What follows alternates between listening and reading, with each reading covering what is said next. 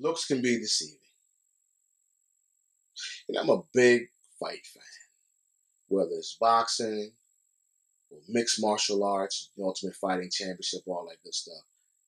I love the combat.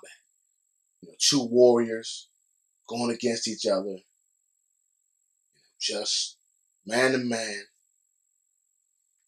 winner take all. Giving it your best and see who comes out on top. So recently I was actually watching the Mayweather-Mariana fight, and it was a pretty good fight. It was entertaining. But as I started watching the fight, I got a little frustrated at how the commentators were portraying the fight. In the early stages, it was all one-sided. Like Mayweather was getting hammered. He was losing, and sort of watching the fight, wondering what fight are these guys watching? I don't see any of that. But then I thought about it, and it sort of brought me to today's topic. Looks can be deceiving. Because what I saw was one guy doing a lot of punches, a lot of work, real busy, but he wasn't connecting a lot. So I took a step back and I'm thinking maybe from their vantage point, maybe their perception was that because he was very busy, because he was throwing a lot of punches, because he was back at Mayweather, back on the ropes, that he was winning. Just his aggressive nature was being successful. And I thought maybe, you know what? If you look at it from a wide angle lens, from far away, and you see one guy getting backed up on the rope, one guy, in a defensive posture, the other guy throwing a lot of punches, then maybe you do see it one-sided. Maybe you do see one guy winning. But then when you zoom in and get closer, you can see that there lacks substance in much of what was going on. Listen, it's boxing. And in boxing, you don't get points for punching the shoulder, neck, the back of the head, the top rope. And that's what I saw. A lot of punches being thrown, but very few connecting. So again, that brought me to today's topic. Looks can be deceiving.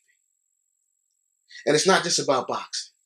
Maybe in corporate America, maybe in your company you're with right now, there's somebody on your team that at your weekly meetings, they're at the meeting and they're doing a lot of talking and the blah, blah, blah about what they've done and the contribution they're bringing to the team and how valuable they are. But when you dig a little bit deeper, you realize they're not doing too much of anything, just talking. And it's about substance. It's not about the surface. It's about getting to the heart of the matter, the heart of the man or woman, and the depth of what's inside. So my first point is very simple. My first point is very simple.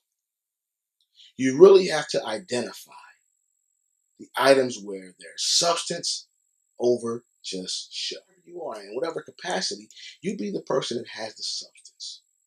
Don't just talk about it, be about it. Don't talk the talk without walking the walk. Live the life that you proclaim to have. Which leads to my second point. My second point, and this is the real reason why that's important, is because somewhere, somebody's watching you. There may be people listening to you, and if you got a big enough stage or a big enough platform, they're hearing what you're saying.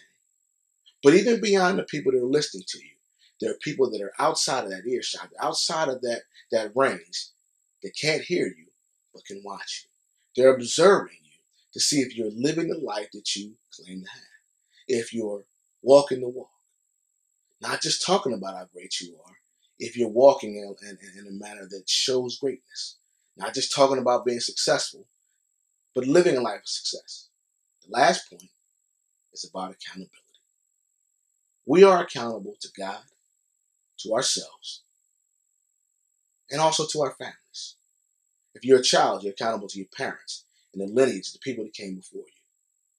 If you're a parent, you're accountable to both your parents and your children, leaving a legacy for them.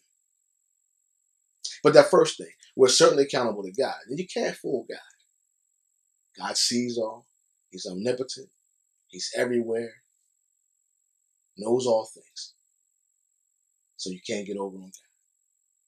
The second thing, if we're being honest with ourselves and we're looking in the mirror, we can't fool ourselves.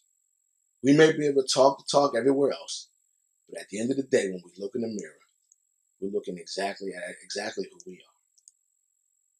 Which leads to the last piece. The people that are closest to you. You can't fake the funk on them either. The people that truly, truly know you and truly, genuinely love you, they know exactly who you are on your good days and your bad days. And the beauty of it is that they love you on both days. They love you just the same. So you can't get over on them. You may be able to be out there and then tell the world how great you are. But God knows, you know, and they know as well. Listen, it's not about what the outer appearance looks like. It's the substance, the heart of a man, the heart of a woman, the depth of who you really are. Not just what people see, but it's how you live your life. And if you truly and honestly want to be great, you want to be successful, and you want to be at your very best, then you have to make sure the substance of who you are shows so that others will follow.